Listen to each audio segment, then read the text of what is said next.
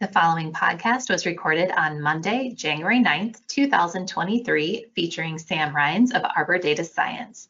To hear the podcast in real time, you can sign up for a free trial at arborresearch.com or by emailing Gus Handler directly at gus.handler@arborresearch.com. You can also call Arbor Research and Trading at 1-800-606-1872. Thanks for your time and enjoy the podcast.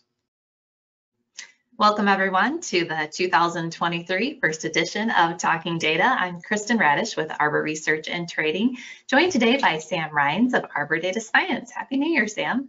Hey, Happy New Year, Kristen. Today, we're anxious to hear your update on all things steak. We just celebrated the holidays, lots of gatherings, lots of food and drink. And if we go back to 2022, there was a threat to the supply of beef.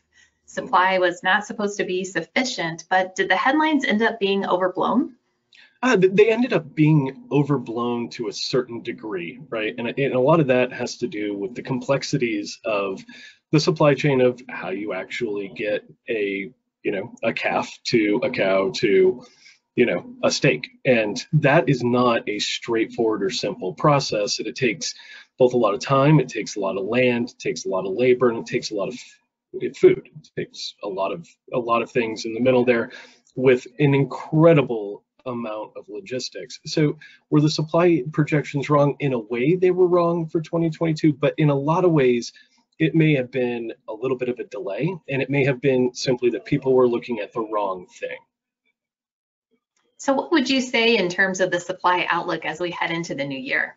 Well, the supply outlook for now is pretty much the same as 2023. It's a little bit tight, but it's not too tight, right? There's enough supply coming to the market to satiate the demand.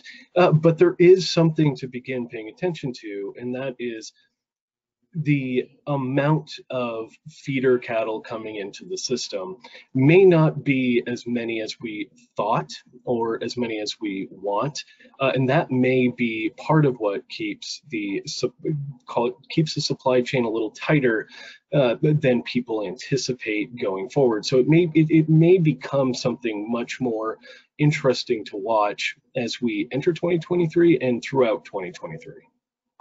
And walk us through your profitability when you've used the term feeder to steak. So talk about all the input costs that are involved and how that process works. Sure. So it takes a lot of land to produce a feeder cattle, and a feeder cattle is a smaller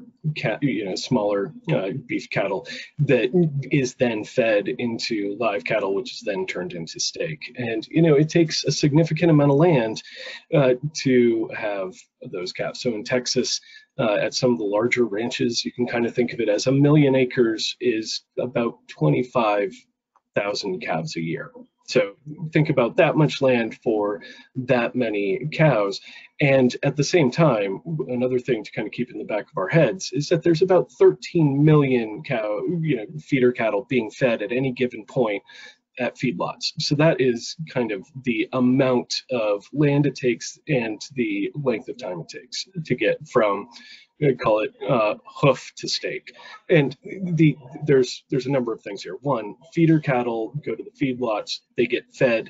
It is a lot of corn involved here, a lot of transportation, a lot of logistics, and a lot of things that really I don't think is taken into account when we really think about what it takes to have the protein on the table. It's a significant one in time, and 2 labor, and 3 food. And so if you have any of those elevated, and right now you have transport elevated, you have labor costs elevated, and you have corn prices elevated, it's going to cost more to feed, which means live cattle will be more expensive, which means steak will be more expensive. So there's some pressure on the number of feeder cattle that are coming into the system, and so that is another point of pressure on that end steak. So it's a lot of things kind of going against prices coming down here. So in particular, with meat prices coming down, could you walk us through looking at labor right now? How hard is it to find workers for these plants? Oh, it's very hard. I mean, if you drive through portions of the South, particularly the Southeast, you'll see signs all over the place offering to pay significant amounts of dollars per hour to people to work at processing plants. Right? These are not jobs that people love to take. They're very dirty, they're labor intensive, and they're not, call it, enjoyable in general. Hopefully, you don't enjoy killing animals, but it takes a lot of labor, and that labor is expensive, and it's very, very difficult to find it at the moment. At one point, it was satiated largely by immigration and immigration certificates, etc. Right? It was immigrant labor that did a lot of the processing, and a lot of that was shut down by COVID.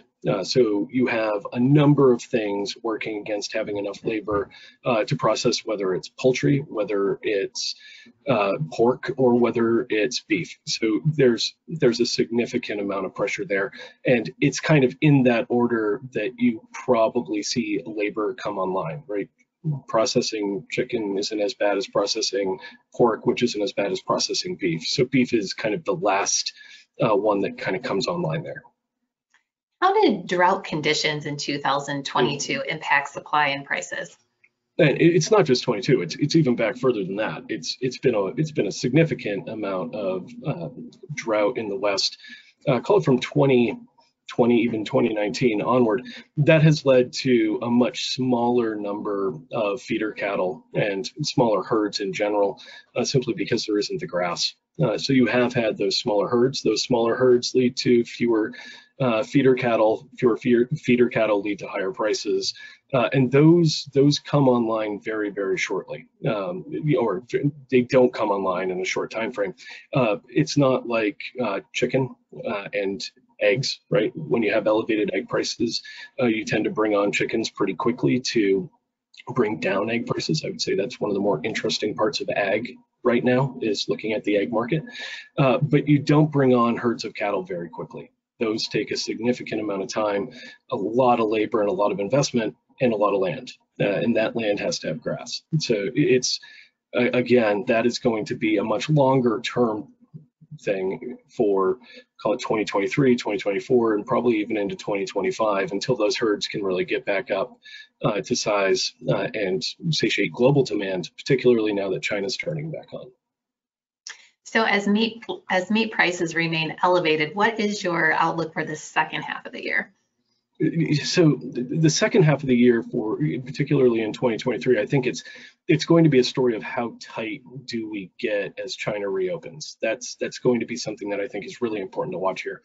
The first half of the year, I think we're perfectly fine. It's not going to be a significant surge in demand for protein, simply because COVID is ripping through China, and that's going to tamp down demand somewhat. Australia will come online. That'll help out with, they're a huge beef producer. That'll help out with Chinese demand to a certain degree. But the second half of the year is really what I think we should be paying attention to. If you don't begin to at least see some herds beginning to grow, if you don't begin to see, call it the number of chickens laying eggs beginning to pipe back up, that's going to be a significant issue into the back half of the year, as the rest of the world joins the US and Europe in reopening.